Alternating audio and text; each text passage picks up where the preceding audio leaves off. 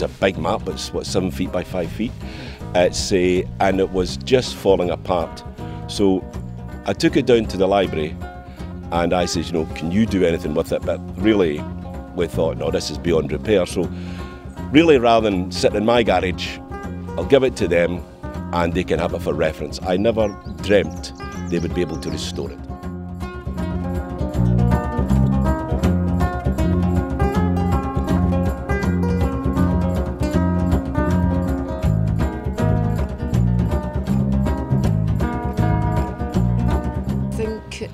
The story has grabbed not just people here today's attention. I think people all over the world have got to know about the Chimney Map.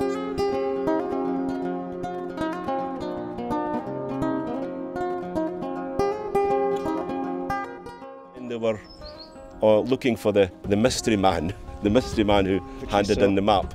So I contacted the National Library, and the library got some publicity out of the map. So it was.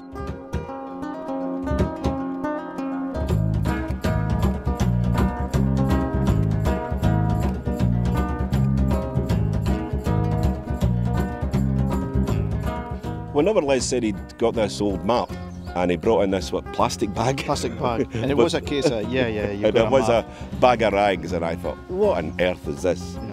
So I said, well, I can't open it up here. So I took it home and opened up the kitchen table, and my wife wasn't too pleased about it. It was in such a poor state, little bits kept falling off as soon as you touched it. Just a mess, yeah. So we opened it up very carefully and gingerly in the kitchen table, and then when I saw the cartouche with King William III, that allowed us to delimit it to 1689 to 1707.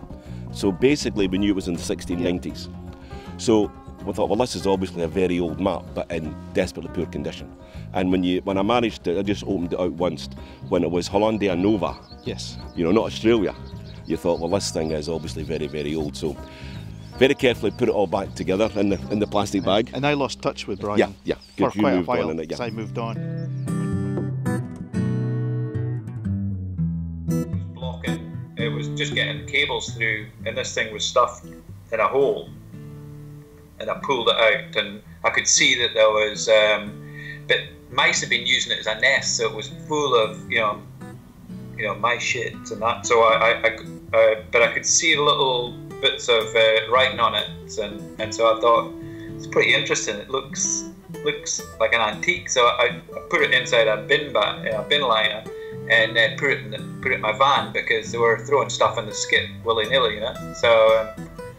And then I took it home, and as I say, we were just staying in a small flat at the time, and showed it to Fiona, but she said, oh, you're not taking that in here. I mean, we didn't even have a garage, you know.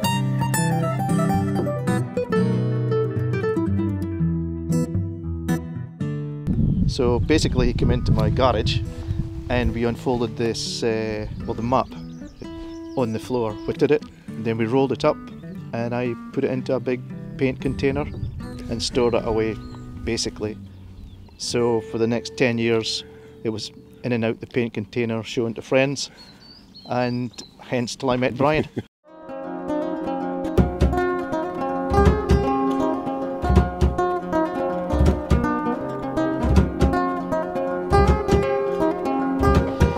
It was an absolute nightmare.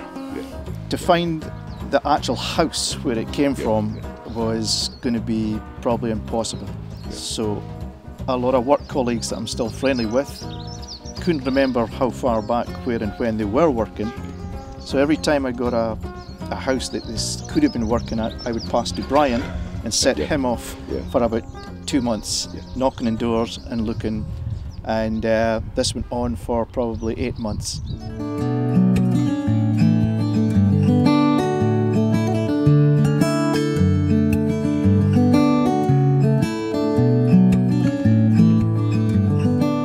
I never thought that we'd ever track down the house that the map came from. A lot of time when I was working on it, I imagined the house that it came from. I had a picture in my mind. I didn't actually realise that one day I'd actually be looking at the room that the map was found. we have definitely confirmed that this is the place where the map came from. The builders were here in the autumn of 1988. The map was taken away from the house.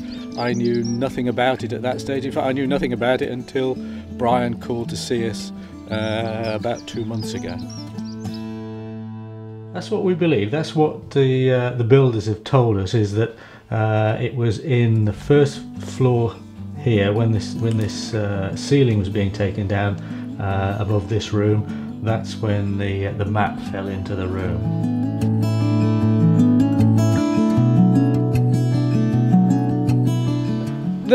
The map, of course, is hugely important to my family. It was found in our house. It was found under the bedroom that my daughters used. Now, what I would like to do is get a copy of the map for each of them, but particularly I'd like to have one myself and be able to study it for longer.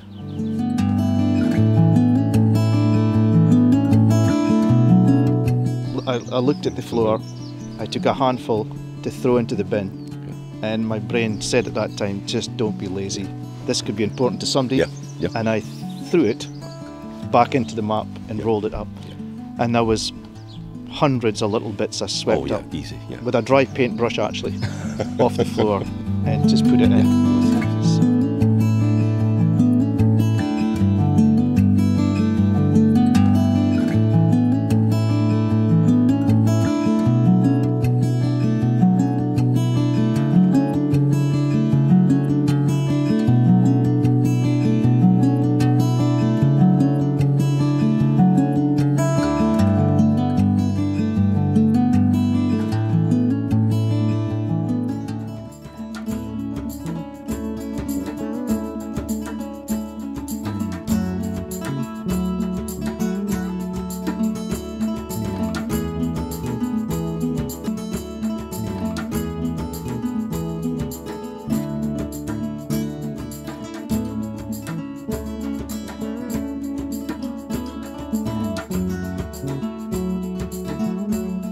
Very much spent my childhood there with me and my brother and our family. It's been in the same family. So Gordons of Cluny which is my family, have been in possession of the house since it was built. And it dates back to the early 1400s, being a small tower. So I first heard about the map by Les Yule calling the castle office, the estate office. It was hugely exciting. It's a fascinating story. And regardless of any connection to potentially to Cluny, it's a fascinating story, and the idea that there may be some possibility that Cluny, the castle, is integrated with the story, it just makes it even more enthralling, really. I was gripped from the word go. Cluny, the estate, and indeed the castle. At the time of the late 17th century, it was very unique. The estate was one of the largest, if not the largest estate in Scotland. And the estate not only covered large parts of Scotland, but it covered islands such as Tobago, and there was large control over the industry there. So yes, there was a lot of foreign trade. Yeah, I think the only reason why one would display a map of that kind is to show it off. I mean, and not only is it a masterpiece, it was certainly a masterpiece back then, but it also would display one's relationship you have with the king. You say, look, I've been given this fantastic map by the king. I think that's worth talking about. I'd like to think that it would be an item that one would mark down on an inventory because it's so important, but I'm also unsure of how close an eye my ancestor kept on the possessions within the house. Considering that the estate was so large, it'd be very strange to think that such a large estate in Aberdeenshire and whatever, stretching down to Edinburgh and overseas, that a house less than a stone's throw away from the castle walls would not be part of the estate. It really is less than a stone's throw away.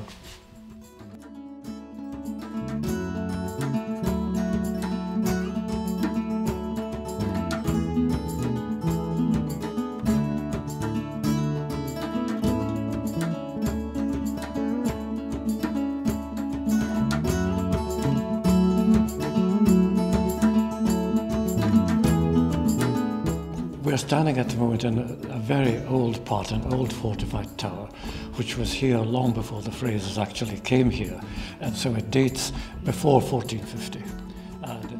The third Lord Fraser died in 1674, so the fourth Lord Fraser in the 1690s was already established here. He was the laird. When he inherited an estate which was crippled by debts, and he was obliged to mortgage the castle and the lands around here to the Earl of Mar. The routine was that you came up the staircase here, and depending on who you were then invited into the laird's withdrawing room, which is in here, and through into the long gallery, which is where he kept his best pictures. So if you had it, you flaunted it, and I expect he would have, boasted about it to his friends if they visited, certainly, just as he would the latest portraits he had had painted of himself. Also, of course, there is a question of, could he afford to buy such a map? And the answer has to be definitely no, because he was in dire debt. And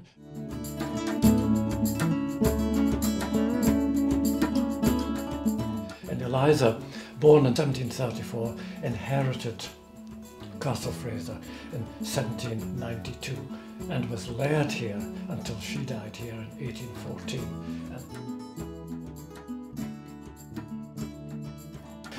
When Mary Bristow died in 1805, Eliza was already in her 70s, so she was quite an old woman, and apparently she wasn't very well. And I think the death of Mary Bristow was the last straw, and Eliza took to her bed when Mary Bristow died and stayed in her bed until she died in 1814. But Eliza, of course, being bedridden, she was very vulnerable. She was bedridden up here. What was going on down in the ground floor, it was anybody's guess. The picture frames were all empty. And we know pictures went in, whether it was a map as well, which had been in a frame.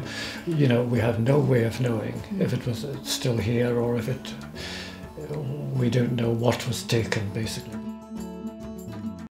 The day that the map went on display at the library was really good because everybody had come down from Aberdeen.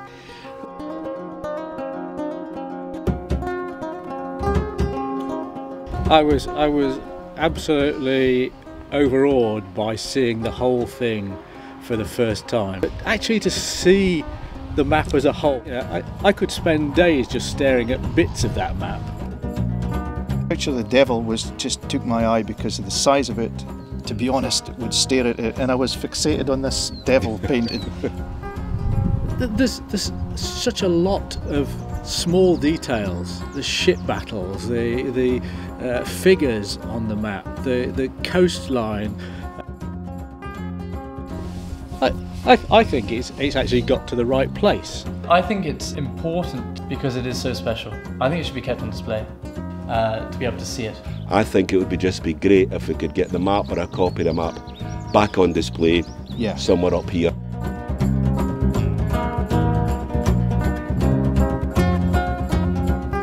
There's a little goat down in the bottom right-hand corner standing on a mountain top, and I think that's got to be one of my favourite bits.